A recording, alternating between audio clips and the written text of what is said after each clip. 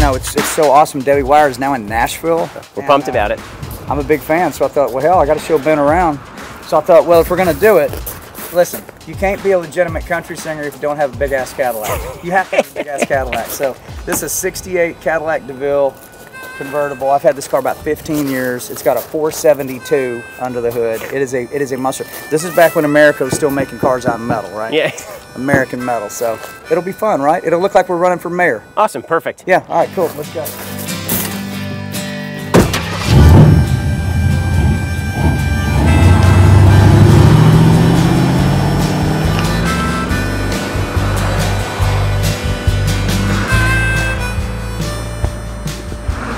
Listen, we're so happy to be out of the blue areas. We're so happy to be out of there.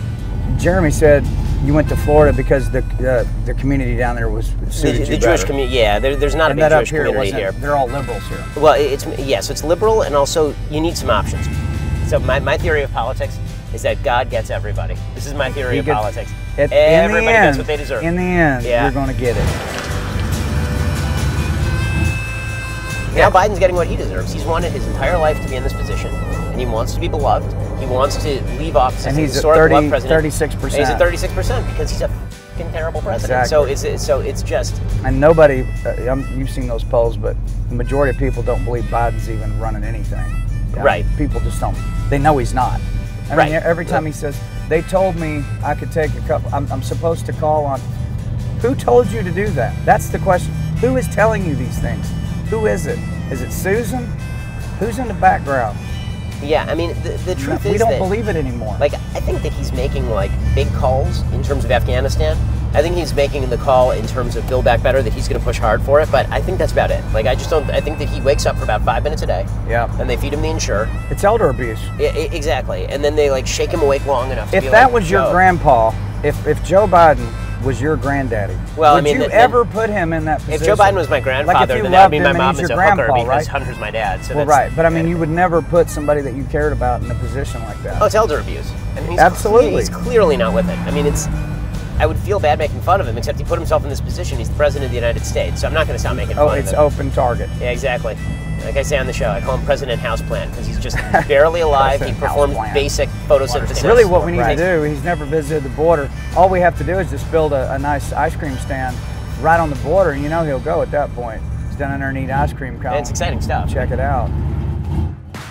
So what is the damn deal with the fake Oval Office setup where they're shooting his interviews from this Hollywood set? What is that? They were saying that it's about social distancing. That's bullshit. Well, I mean, I don't know. It's not social distance when Psaki does a presser. Right.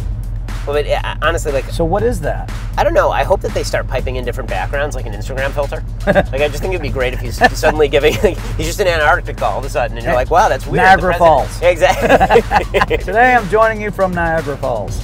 Yes. Well, why don't you get in a barrel and roll over the edge of it one time, please?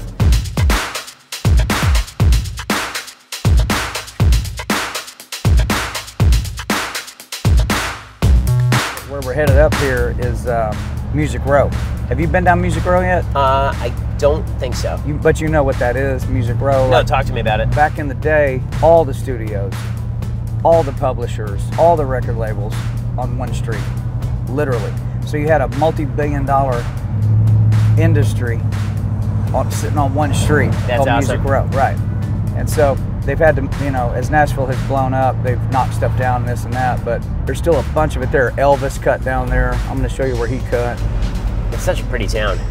Yeah, it's funny. We have a red governor and a blue mayor. Yeah. So that gets a little interesting. All Orthodox Jews, it's like DeSantis' #1 fundraising hub. Is that right? Oh yeah. That's awesome. When he wants to run a fundraiser, he comes to the Orthodox community. We raise a bundle for him. You think he's going to run? I guess it depends on what Trump does. It all depends on Trump.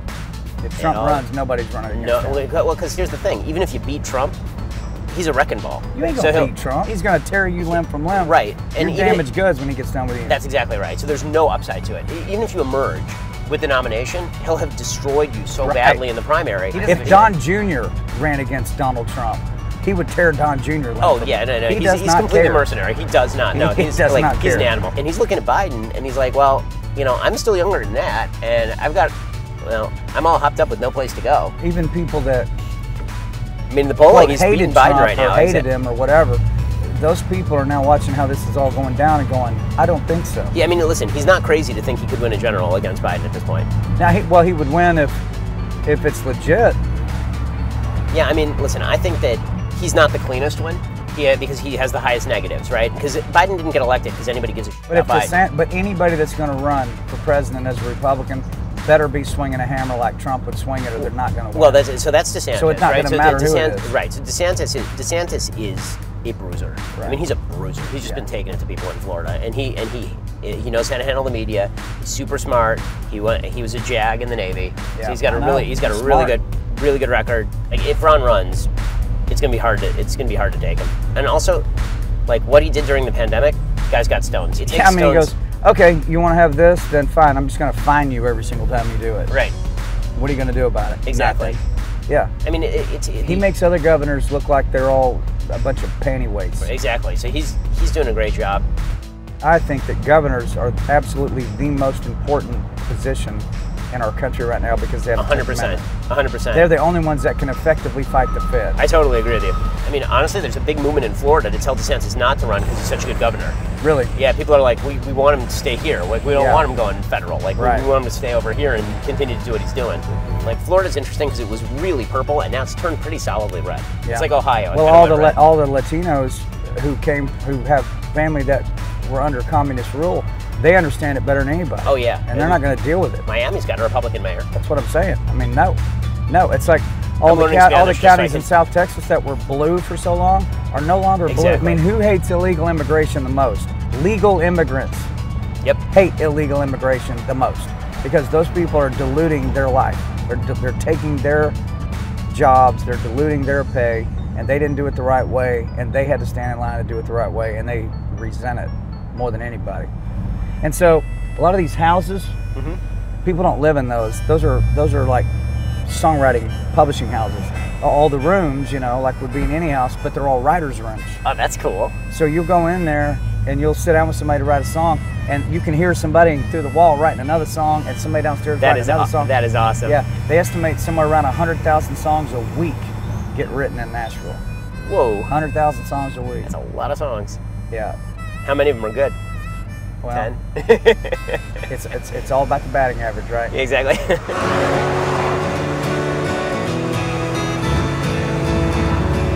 So this has always been interesting to me, what we're pulling up on now. I call this hillbilly porn.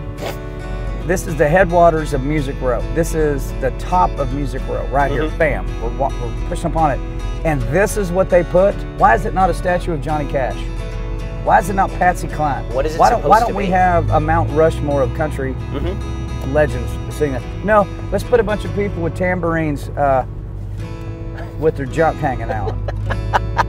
Hillbilly porn. That's what every time I drive by, I tell my kids, close your eyes, boys, we're going by the statue. We all hate it. And again, that's where you get a liberal mayor that says, I think they did it on purpose. How many kids do you have? 2 sons. They're 10 and 11. A lot of fun. That is it. Yeah, that's a lot of testosterone in the house right there. Yep, that is where I wrote my very first publishing deal. Was right there at that building. That's awesome. And also that's one of those writer rooms I was telling you about. In that building right there, I've probably written 500 songs. Oh my gosh. In that little tiny building. Wow. So how does your process work in terms of, you write a song and then what do you winnow down to actually recording? So I have written songs with all different motivations. So I've written songs because it's something I want to say, and I don't care if it's a hit. So I write that song because it's a powerful thing to say the truth in a song. That's powerful. Then I've written songs specifically for certain artists. So they'll say, okay, Jason Aldean is cutting a new record and he needs up-tempo song about this subject that kind of sounds like this other hit he had. And so basically it's a sniper shot at that point. So you're going to sit down with a blank piece of paper with those instructions and you're going to try to write that. So that's almost like film scoring. You're going to try to land the cut. I've written it for all different kinds of reasons. Like one day I get a phone call and it's Taylor Swift. I go, hey Taylor, what's up? She goes, hey, I'm in your neighborhood. You want to write a song? I went, sure, let's write a song. It's just out of nowhere. I said, I don't have anything going on. Come on by the house. So she comes by the house, and we write a song, and it went on her Fearless album, which sold like 30 million copies or something like that. Songwriting is interesting. I tell people all the time, the most powerful thing in the world is a blank sheet of paper and a pencil. The Constitution of the United States started out as blank paper. The Bible, the Torah, anything, all of our great documents started out blank paper and somebody with the pencil and their thoughts, right? And that's something nobody can ever take away from you. Isn't that the ultimate freedom? Is to have a blank sheet of paper? I'm with you. I almost write and edit at the same time, so I write really, really fast. So I started off. It's shocking because you talk so slow. Yeah, exactly. I mean, between you and Candace, it's like sitting in front of a verbal machine gun. Yeah. I mean, you guys go at it. Yeah, definitely will blow your hair back. So when I sit down to write, I can pump really quickly. A 750 word column, maybe 20 minutes. Well, what's the process to get to a point where you can do something like that? So I talk like I write. I talk in paragraphs, and so I write in paragraphs. I've done it so much over the years. I mean, like you do it for long enough and it just comes naturally. You don't even have to think about it so much. We're both writers, but we write totally opposite. So you're writing long form, I'm writing short form. Are you shocked at where you are in your life? Every so often you look around and you go like... You go, wow. Yeah. I mean, so Jeremy and I started this company in his pool house. Yeah. And I was the lawyer for a company called Talk Radio Network, which is the syndicator for Michael Savage and Laura Ingraham. Yeah. And my boss was like, you guys really should meet, because he was very into Hollywood kind of stuff. And so we met, we started talking, and that was in 2009, maybe. And Not so that long ago. So we worked a couple of jobs together. We started a company called Truth Revolt. I don't know if Jeremy ever told you the story about how we got this company started, but this is kind of funny. So there are a few key steps to how we developed. One was, I always thought I was going to be the business guy. I mean, I went to Harvard Law School. I was a business guy. I helped run the business for Talk Radio Network and all of this. And so when Jeremy and I met, we thought he's going to be doing Hollywood stuff and I'll be the business guy. Right. Then my book came out, Bullies, in 2012, and that's when I was on Piers Morgan. Yep. Right, that was very early 2013.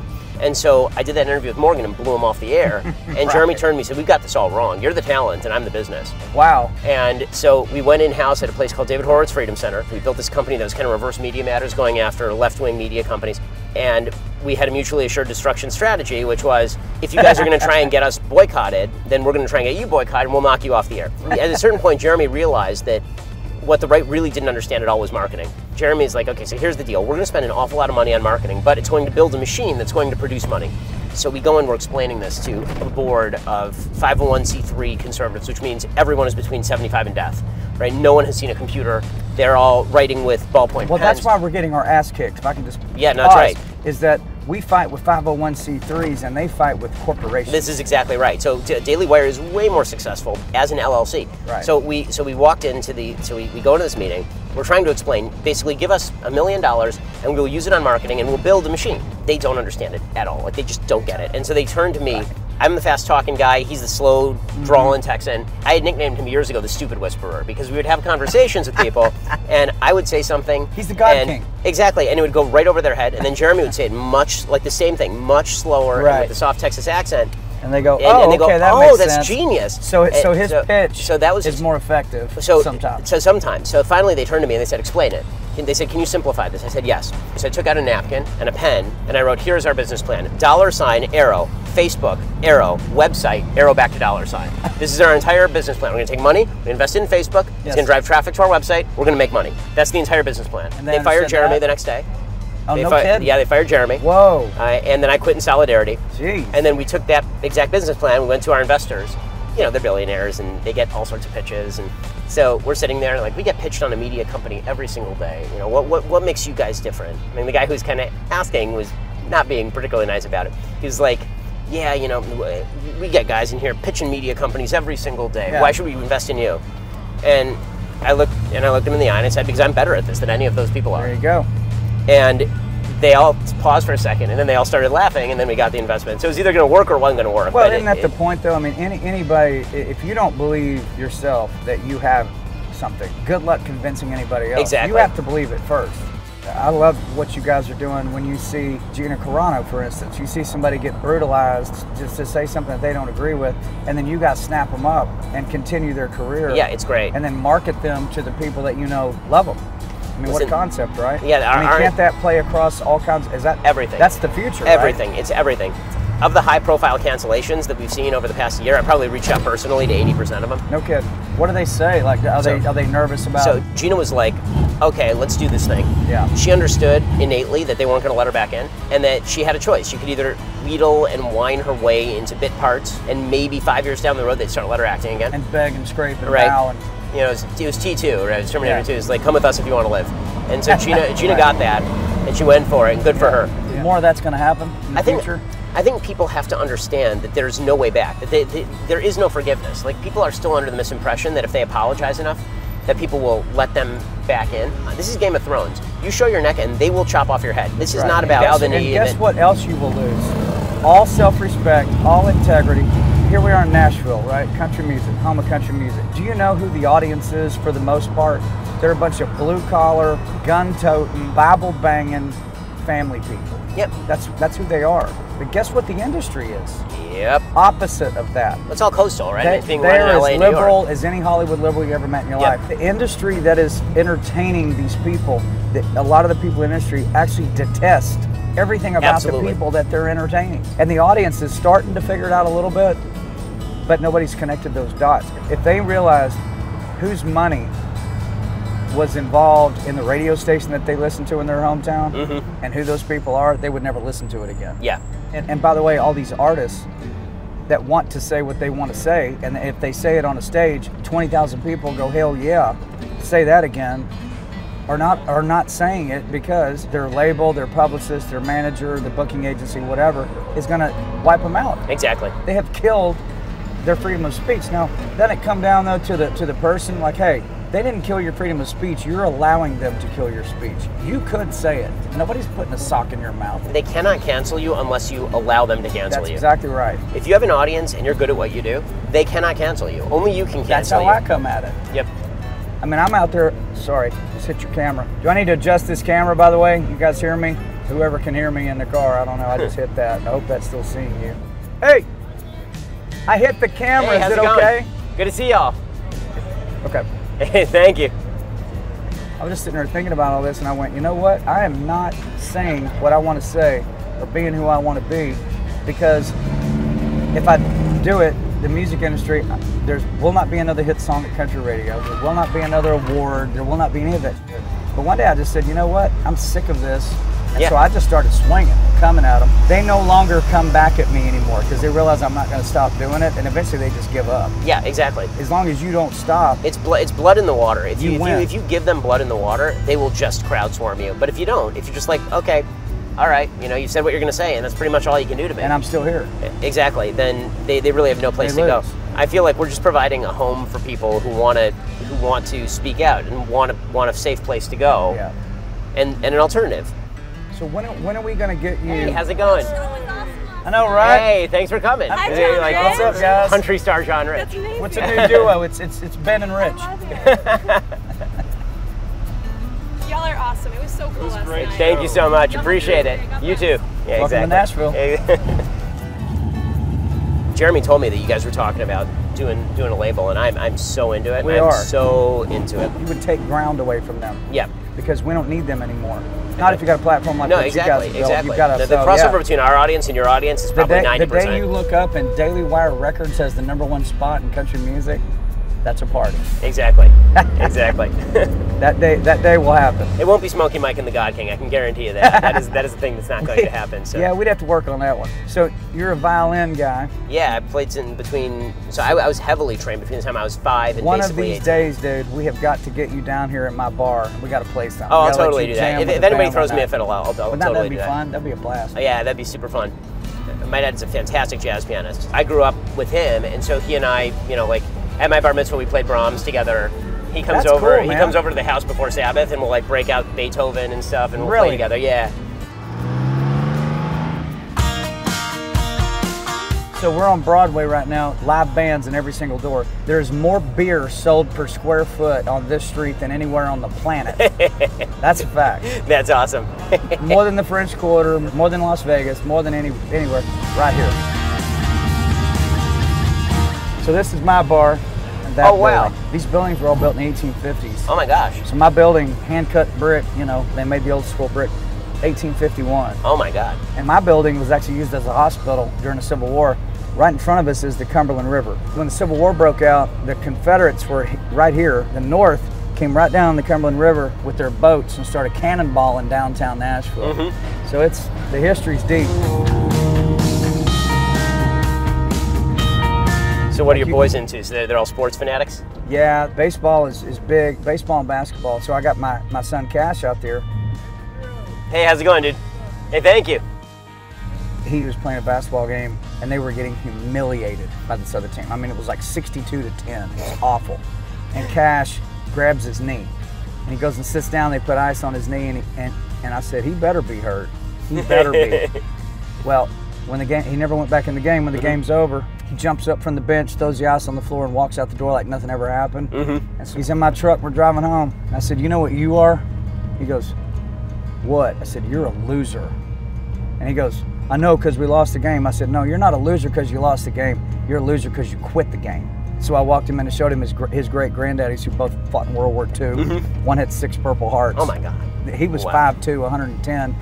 And was a tunnel rat where they'd send him in the cave with a flamethrower to flush the Japanese. In the Pacific, yeah. He's that guy. So I made him go look at his World War II uniform that night. And I said, you think that man's a quitter? His big old tears. This culture is teaching our kids that it's okay to quit. It's okay to give up. If it's too hard, you can stop. If you don't get what you want, throw a fit. And nobody's going to win with that attitude. Not in the real world. Exactly. Hey, what's going on? That's got to make you feel good, right? Drive around Nashville, yeah, exactly. and all the country music fans like Ben Shapiro. Exactly. Hey, That's right? what I'm saying, man. Like, hey, how's it going, guys?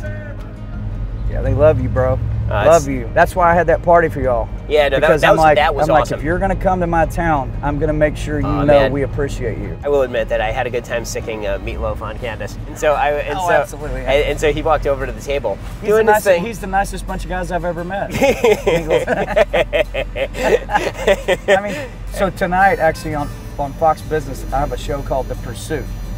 So Meatloaf is on tonight. So basically, it's about the pursuit of happiness. So I interview people about their pursuit of happiness. That's cool. In their life. But he goes, John, when I was in 9th grade, man, I wanted to be a professional baseball player. One day I'm out there practicing, and I hear a kid go, watch out! And he says, I turn around, and there's a 16-pound shot put about 3 feet from my head. Like I just look, and there it is, and wham, hits me in the head. And I went into basically a coma for 3 days at the hospital. And when I got out of the hospital, I could sing. He goes, you don't believe me? Feel it. And he leans his head over, and he goes, there's a flat spot on my head. And sure enough, about that big, there's a flat spot on Meatloaf's head. But he said he never played baseball again and went and tried out for theater at his high school. Wow. And that's where it started. That's wild. Is that crazy? That's a wild story. And he goes, yeah, one time I was in Amsterdam. Back then he's selling 100,000 tickets. Yeah. He's the biggest, he's Queen. He's the biggest thing there is. Yeah, I was in Amsterdam, and I don't remember what all drugs I'd done, but I'd done a bunch. He said, I'm sitting backstage, I'm getting ready to go out, and he goes, you know who walked up to me and started talking to me? I said, who? And he said, a midget version of Abraham Lincoln. I said, a midget version of Abraham Lincoln? He goes, yeah, and he's dead serious. He goes, you know what he said to me? Said, no, meat, what did he say? He said, he looked me right in the eye and he said, go out the back door this time. Crazy. So, yes, he's a crazy bastard, but what a talent. So you're in the belly of the beast right here, buddy. So Blake Shelton's joint is right there. That's Kid Rock's bar right there. Welcome to the Redneck Riviera. Thank you. Yeah, buddy. Hey, how's it going?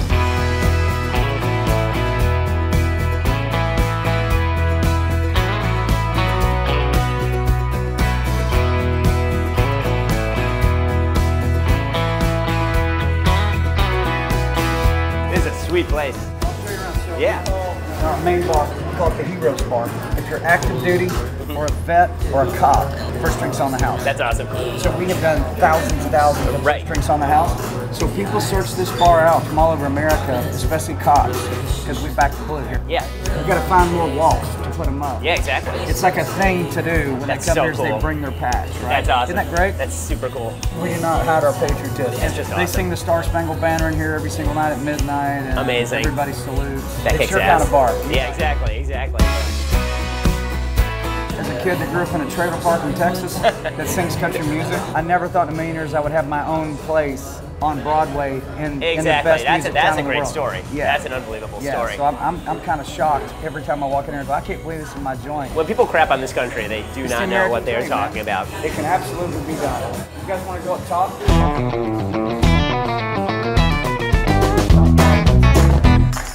What an awesome place. Right? It's so cool. This is the Wild West. Yeah. But what is more country than the American flag made out of beer cans?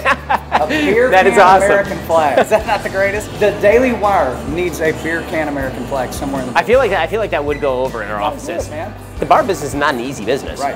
How did you decide that you were just going to go ahead and do I don't that? know, how did you decide that you were going to tell the whole world to kiss your ass and you're going to start Daily Wire? Yeah, that's true. It's like, hey, it's something I want to do.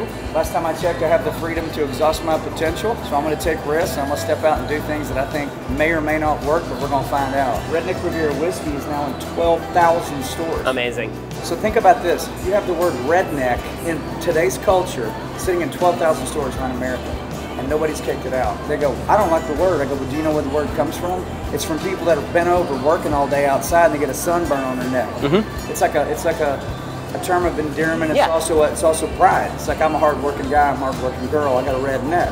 I built this building, I built the brand, everything around the love of America, the right to pursue happiness, work ethic. It's awesome. Very simple. So when you're running for mayor over here? I get asked that a lot. I'm sure you do. I tell people, I said, anybody that's a career politician has a mental disorder. That is true. Because they're not good people, and if you enjoy it that much, something is wrong with you. Totally agree. So this is literally, people ask me, like, what's your first requirement in a politician? And I say they don't want to run for office. So that was a quote from John Adams back in the day. He said, only people that detest politics should run for office. Exactly. Will I ever run for something? I don't know. Maybe when the mustache turns white and my boys are this tall. Hey, listen, I mean, the average age of our politicians is 80, so you got a long time to figure it out, right? That's exactly right.